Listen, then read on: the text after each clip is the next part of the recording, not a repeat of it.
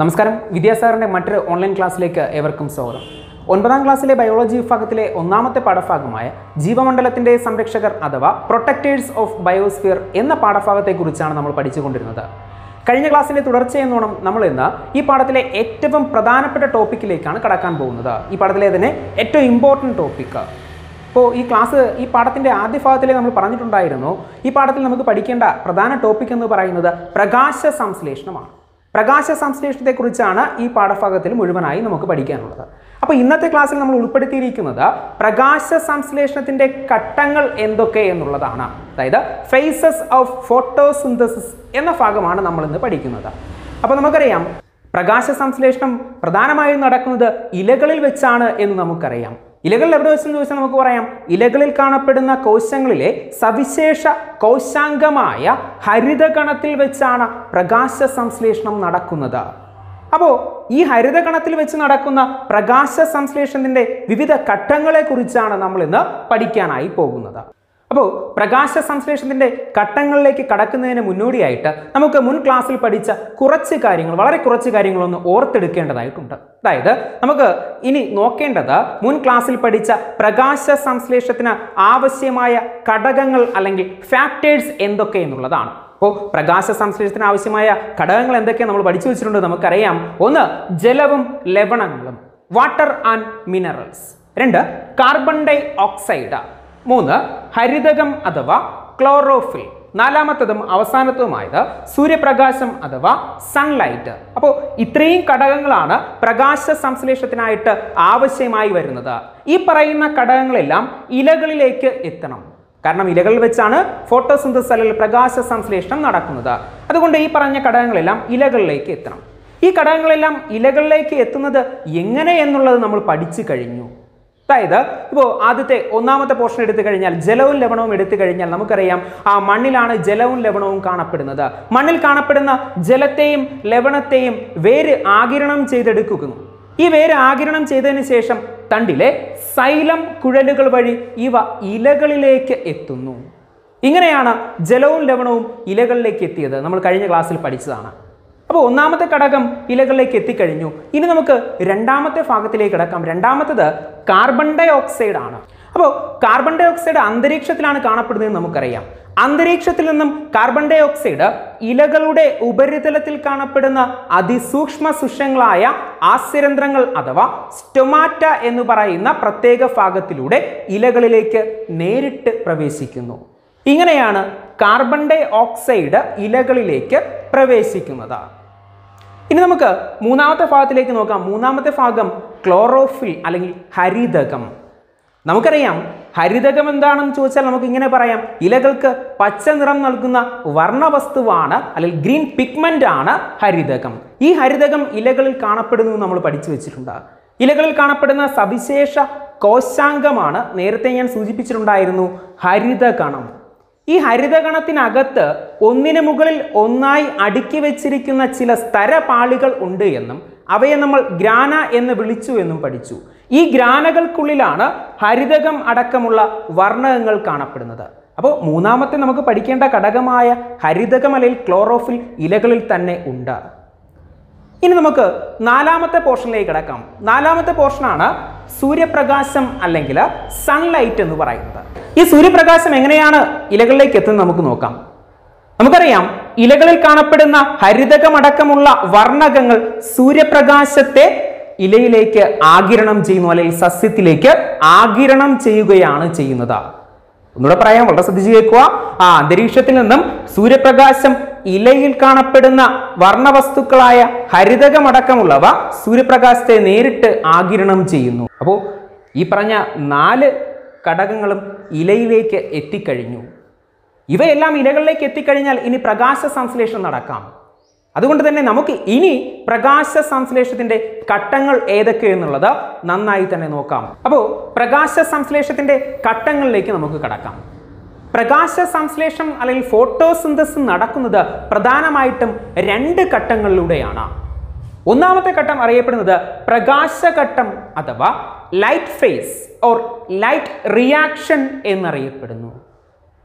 അപ്പോൾ 1-ാമത്തെ ഘട്ടത്തിന്റെ പേര് പ്രകാശഘട്ടം, അല്ലെങ്കിൽ വിളിക്കുന്നത് light face or light reaction എന്നീ പേരുകളിൽ അറിയപ്പെടുന്നു.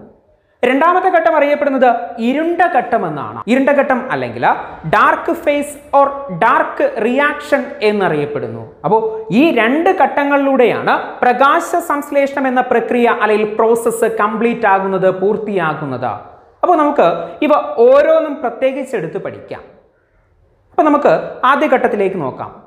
ഒരു കാര്യം ശ്രദ്ധിക്കേണ്ടത്, ഈ പറയുന്ന രണ്ട് ഘട്ടവും നടക്കുന്നത് ഹരിതകണം എന്ന് പറയുന്ന കോശാംഗത്തിൽ വെച്ച് തന്നെയാണ്. ഈ പറയുന്ന രണ്ട് ഘട്ടവും നടക്കുന്നത് ഹരിതകണം എന്ന് പറയുന്ന സവിശേഷ കോശാംഗത്തിൽ വെച്ച് തന്നെയാണ്. ഇനി ഇവ ഓരോന്നിലെയും കടന്നു കഴിഞ്ഞാൽ ഒന്നാമത്തെ ഘട്ടം നമുക്കറിയാം. ഒന്നാമത്തെ ഘട്ടം പ്രകാശഘട്ടം അല്ലെങ്കിൽ light face or light reaction എന്നറിയപ്പെടുന്നു. പ്രകാശഘട്ടം നടക്കുന്നത് എവിടെ വെച്ച് എന്ന് നമുക്ക് ആദ്യം നോക്കാം. പ്രകാശഘട്ടം നടക്കുന്നത് ഹരിതകണത്തിലെ ഗ്രാനയിൽ വെച്ചാണ്. പ്രകാശഘട്ടം നടക്കുന്നത് ഹരിതകണത്തിലെ ഗ്രാനയിൽ വെച്ചാണ് നടക്കുന്നത്. ഈ പറയുന്ന ഹരിതകണത്തിലെ ഗ്രാനയിൽ വെച്ച് നടക്കുന്ന പ്രകാശഘട്ടത്തിന്റെ പ്രത്യേകതകൾ നമുക്കൊന്ന് പഠിക്കാം.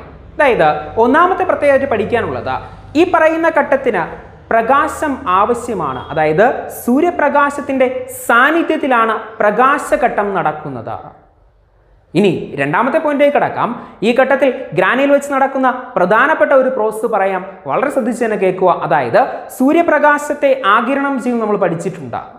അതുകൊണ്ട് തന്നെ ഇവിടെ പറഞ്ഞു പ്രകാശത്തിന്റെ സാന്നിധ്യത്തിലാണ് ഈ ഘട്ടം നടക്കുന്നത്.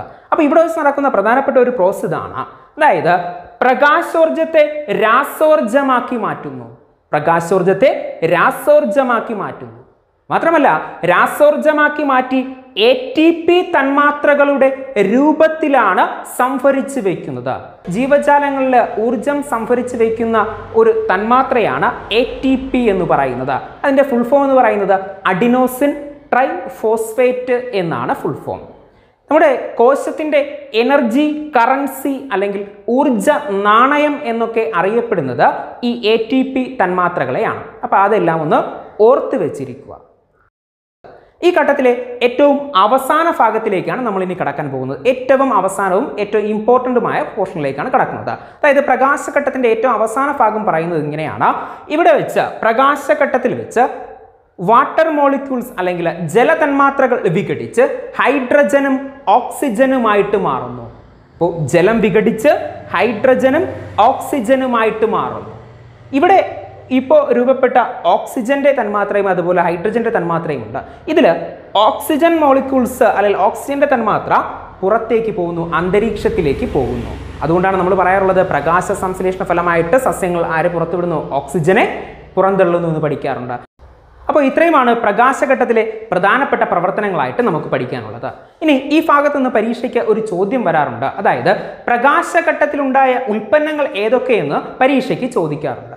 പ്രകാശഘട്ടത്തിലുണ്ടായ പ്രധാനപ്പെട്ട ഉൽപ്പന്നങ്ങൾ ഏതൊക്കെയെന്ന് ചോദിച്ചാൽ നമുക്ക് ഇനി പറയാൻ കഴിയും. ഒന്ന് ATP തന്മാത്രകൾ. പ്രകാശഘട്ടത്തിലുണ്ടായ പ്രധാനപ്പെട്ട ഒരു തന്മാത്രയാണ് ATP തന്മാത്രകൾ.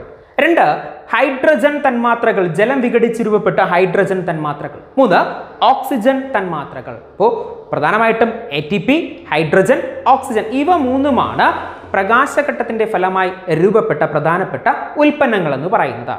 ഇതിൽ ഓക്സിജൻ തന്മാത്ര പുറത്തേക്ക് പോകുന്നു, അന്തരീക്ഷത്തിലേക്ക് പോകുന്നു. ബാക്കിയുള്ള ATP തന്മാത്രയും ഹൈഡ്രജൻ മോളിക്യൂൾസും തൊട്ടടുത്ത ഘട്ടമായ ഇരുണ്ട ഘട്ടത്തിലേക്ക് പ്രവേശിക്കുന്നു. അപ്പോൾ നമുക്കിനി പഠിക്കേണ്ടത് ഇരുണ്ട ഘട്ടമാണ്. പ്രകാശ സംശ്ലേഷണത്തിന്റെ രണ്ടാമത്തെ ഘട്ടമായ ഇരുണ്ട ഘട്ടത്തെക്കുറിച്ചാണ് പഠിക്കേണ്ടത്.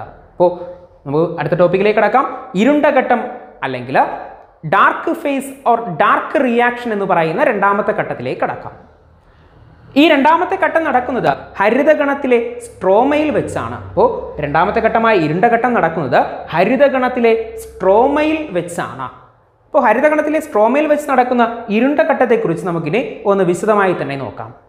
ആദ്യ പോയിന്റ് തന്നെ പറയാം. പേര് സൂചിപ്പിക്കുന്നത് പോലെ തന്നെ ഈ ഘട്ടത്തിലെ പ്രവർത്തനങ്ങൾക്ക് സൂര്യപ്രകാശത്തിന്റെ ആവശ്യമില്ല. സൂര്യപ്രകാശത്തിന്റെ അസാന്നിധ്യത്തിലാണ് ഇരുണ്ട ഘട്ടത്തിലെ പ്രവർത്തനങ്ങൾ നടക്കുന്നത്. അപ്പോൾ നിങ്ങൾക്കൊരു സംശയം ഉണ്ടാവും, സൂര്യപ്രകാശം ഇല്ലാതെ എങ്ങനെയാണ് ഊർജം കിട്ടുന്നത്? അതിനുള്ള ഉത്തരമാണ് തൊട്ട് നമ്മൾ പഠിച്ചത്.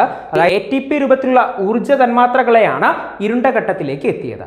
അപ്പോൾ ATPയിലുള്ള ഊർജം ഇരുണ്ട ഘട്ടത്തിലെ പ്രവർത്തനങ്ങൾക്ക് വിനിയോഗിക്കുകയാണ് സാധാരണഗതിയിൽ ചെയ്യുന്നത്. അപ്പം അതുകൊണ്ട് തന്നെ സൂര്യപ്രകാശത്തിന്റെ സാന്നിധ്യം ഇരുണ്ട ഘട്ടത്തിന് ആവശ്യമില്ല. ഇനി രണ്ടാമത്തെ പോയിന്റിലേക്ക് കടന്നു കഴിഞ്ഞാൽ നമുക്ക് പറയാൻ കഴിയും ഏറ്റവും പ്രധാനപ്പെട്ട പോയിന്റ് ഈ രണ്ടാമത്തെ പോയിന്റാണ്. അതായത് ഇരുണ്ട ഘട്ടത്തിൽ വെച്ച് നടക്കുന്ന ഏറ്റവും ഇമ്പോർട്ടൻ്റ് ആയ കാര്യമാണ് പറയാൻ പോകുന്നത്. അതായത് പ്രകാശഘട്ടത്തിൽ നിന്നും ഇരുണ്ട ഘട്ടത്തിലേക്ക് എത്തിയ ഹൈഡ്രജൻ തന്മാത്രകൾ കാർബൺ ഡൈ ഓക്സൈഡുമായി കൂടിച്ചേർന്ന് ഗ്ലൂക്കോസ് തന്മാത്രകൾ നിർമ്മിക്കപ്പെടുന്നു. ഒന്നുകൂടി പറയാം, ഹൈഡ്രജൻ തന്മാത്രകൾ കാർബൺ ഡൈ ഓക്സൈഡുമായി കൂടിച്ചേർന്ന് ഗ്ലൂക്കോസ് തന്മാത്രകൾ നിർമ്മിക്കപ്പെടുന്നു. ഈ ഗ്ലൂക്കോസ് തന്മാത്രകളുടെ നിർമ്മാണമാണ് ഇരുണ്ട ഘട്ടത്തിലെ ഏറ്റവും പ്രധാനപ്പെട്ട ടോപ്പിക് എന്ന് പറയുന്നത്. അപ്പോൾ ഈ പറയുന്ന ഗ്ലൂക്കോസ് തന്മാത്രകളുടെ നിർമ്മാണത്തെക്കുറിച്ച് അല്ലെങ്കിൽ ഈ പറയുന്ന ഇരുണ്ട ഘട്ടത്തിലെ പ്രവർത്തനങ്ങളെക്കുറിച്ച് വിശദമായി പഠനം നടത്തിയ ഒരു സയൻറ്റിസ്റ്റ് ഉണ്ട്, ഒരു ശാസ്ത്രജ്ഞനുണ്ട്. അദ്ദേഹത്തിൻ്റെ പേരാണ് മെൽവിൻ കാൽവിൻ എന്ന് പറയുന്നത്. അപ്പോൾ അദ്ദേഹമാണ് ഈ ഇരുണ്ട ഘട്ടത്തിലെ പ്രവർത്തനങ്ങളെക്കുറിച്ച് വളരെ വിശദമായി തന്നെ പഠിക്കുകയും ആ വിവരങ്ങൾ കൈമാറുകയും ചെയ്തത്. അതിൻ്റെ ഫലമായിട്ട് അദ്ദേഹത്തിന് 1961 നൊബേൽ സമ്മാനത്തിന് അർഹനാവുകയും ചെയ്തിട്ടുണ്ടായിരുന്നു. അപ്പോൾ അതൊക്കെ ജസ്റ്റ് ഓർമ്മിച്ച് വെച്ചിരുന്നാൽ മതി. ഇപ്പോൾ നമുക്ക് പ്രകാശ സംശ്ലേഷണത്തിൻ്റെ വിവിധ ഘട്ടങ്ങളായിരുന്നു പഠിക്കേണ്ടിയിരുന്നത്. പ്രകാശ സംശ്ലേഷണത്തിൻ്റെ 2 ഘട്ടങ്ങളുണ്ടെന്ന് പഠിച്ചു. ഒന്ന് പ്രകാശഘട്ടവും 2 ഇരുണ്ട ഘട്ടവും. പ്രകാശ സംശ്ലേഷണത്തിൻ്റെ ഉദ്ദേശം തന്നെ ആഹാര നിർമ്മാണമായിരുന്നു. നമുക്കിവിടെ ഗ്ലൂക്കോസ് തന്മാത്രകൾ കിട്ടി. അപ്പോൾ ആഹാര നിർമ്മാണം പൂർത്തിയായി കഴിഞ്ഞു. അപ്പോൾ പ്രകാശ സംശ്ലേഷണത്തിൻ്റെ ഫലമായിട്ട് ഏറ്റവും അവസാനമായി നമുക്കൊരു ഉൽപ്പന്നം കിട്ടി, ഗ്ലൂക്കോസ്. അപ്പോൾ പ്രകാശ സംശ്ലേഷണത്തിൻ്റെ ഫലമായി കിട്ടുന്ന ഏറ്റവും അവസാനത്തെ ഉൽപ്പന്നം ഏതെന്ന് ചോദിച്ചാൽ നമുക്കിങ്ങനെ പറയാം, ഗ്ലൂക്കോസ് ആണ് എന്ന് പറയാം.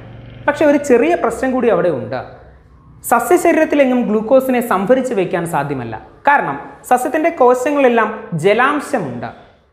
ഗ്ലൂക്കോസ് ജലത്തിൽ വളരെ പെട്ടെന്ന് ലയിച്ചു പോകുന്ന ഒരു വസ്തുവാണ്. അതുകൊണ്ട് സസ്യശരീരത്തിലെങ്ങും ഗ്ലൂക്കോസിനെ അതുപോലെ ശേഖരിച്ച് വയ്ക്കാൻ അല്ലെങ്കിൽ സംഭരിച്ച് വയ്ക്കാൻ സാധ്യമല്ല. അതുകൊണ്ട് ഗ്ലൂക്കോസ് നിർമ്മിക്കപ്പെട്ട് കഴിഞ്ഞാൽ ഉടൻ തന്നെ സസ്യങ്ങൾ ചെയ്യുന്ന മറ്റൊരു പ്രവർത്തനമുണ്ട്. അതുകൂടി പറഞ്ഞ് നമുക്ക് ഇന്നത്തെ ക്ലാസ് അവസാനിപ്പിക്കാം. അതായത് ഗ്ലൂക്കോസ് നിർമ്മിക്കപ്പെട്ട് കഴിഞ്ഞാൽ ഉടൻ തന്നെ സസ്യങ്ങൾ ഗ്ലൂക്കോസിനെ മറ്റൊരു രൂപത്തിലേക്ക് മാറ്റും. അതായത് ഗ്ലൂക്കോസിനെ കൺവേർട്ട് ചെയ്ത് അന്നജം അഥവാ സ്റ്റാർച്ച് തന്മാത്രകളാക്കി മാറ്റുന്നു. ഗ്ലൂക്കോസ് മോളിക്യൂൾസിനെ കൺവേർട്ട് ചെയ്ത് അലേയമായ ലയിച്ചു പോകാത്ത അന്നജം അഥവാ സ്റ്റാർച്ച് തന്മാത്രകളാക്കി മാറ്റുന്നു. അപ്പോൾ പ്രകാശ സംശ്ലേഷണത്തിന് ഫലമായി കിട്ടുന്ന ഉൽപ്പന്നം ഗ്ലൂക്കോസ് ആണ് എങ്കിലും അതേ രൂപത്തിൽ സസ്യങ്ങൾക്ക് സംഭരിച്ച് വയ്ക്കാൻ സാധ്യമല്ല. അപ്പോൾ സസ്യങ്ങൾ ചെയ്യുന്നത് ഗ്ലൂക്കോസിനെ മറ്റൊരു രൂപമായ അന്നജമാക്കി മാറ്റി സംഭരിച്ച് വയ്ക്കുന്നു. അപ്പോൾ ഇത്രയുമാണ് പ്രകാശ സംശ്ലേഷണത്തിന്റെ ഘട്ടങ്ങളായിട്ട് നമുക്ക് പറഞ്ഞു നിർത്താനുള്ളത്. അപ്പോൾ ഇത്രയുമാണ് പ്രകാശ സംശ്ലേഷണത്തിന്റെ ഘട്ടങ്ങളിൽ ഉൾപ്പെടുത്തിയിരിക്കുന്നത്. ഇനി ഇന്ന് നമ്മൾ പഠിച്ച കാര്യങ്ങൾ ആദ്യം മുതലൊന്ന് ജസ്റ്റ് ഓർത്തെടുക്കുകയാണെങ്കിൽ നമ്മൾ ആദ്യം പറഞ്ഞത് പ്രകാശ സംശ്ലേഷണത്തിന് ആവശ്യമായ ഘടകങ്ങൾ എങ്ങനെ ഇലകളിലേക്ക് എത്തുമെന്നാണ് നമ്മൾ വിശദമായി തന്നെ ഒന്നുകൂടി പറഞ്ഞത്. അതിനുശേഷം നമ്മൾ പ്രകാശ സംശ്ലേഷണത്തിന്റെ ഘട്ടങ്ങളിലേക്ക് എത്തി. 2 ഘട്ടത്തിലൂടെയാണ് കടക്കുന്നതെന്ന് പറഞ്ഞു. ഒന്നാമത്തേത് പ്രകാശഘട്ടം അല്ലെങ്കിൽ ലൈറ്റ് ഫേസ്, രണ്ടാമത്തേത് ഇരുണ്ട ഘട്ടം അല്ലെങ്കിൽ ഡാർക്ക് ഫേസ്. ഇരുണ്ട ഘട്ടത്തിന്റെ ഫലമായിട്ട് ഉൽപ്പന്നമായി ഗ്ലൂക്കോസ് കിട്ടുന്നു, ആഹാര നിർമ്മാണം പൂർത്തിയാകുന്നു. അപ്പോൾ ഇത്രയുമാണ് ഇന്നത്തെ ക്ലാസ്സിൽ ഉൾപ്പെടുത്തിയിരിക്കുന്നത്. അപ്പോൾ നിങ്ങൾക്ക് ഇതിലുള്ള സംശയങ്ങളെല്ലാം തന്നെ ഗ്രൂപ്പിൽ ചോദിക്കാവുന്നതാണ്. മാത്രമല്ല ഈ ഭാഗത്തിൻ്റെ നോട്ട് നിങ്ങൾക്ക് ഗ്രൂപ്പുകളിലെല്ലാം ലഭ്യമാകും. അപ്പോൾ അടുത്ത ക്ലാസ്സിലേക്ക് എത്തുന്നവരെ നന്ദി, നമസ്കാരം.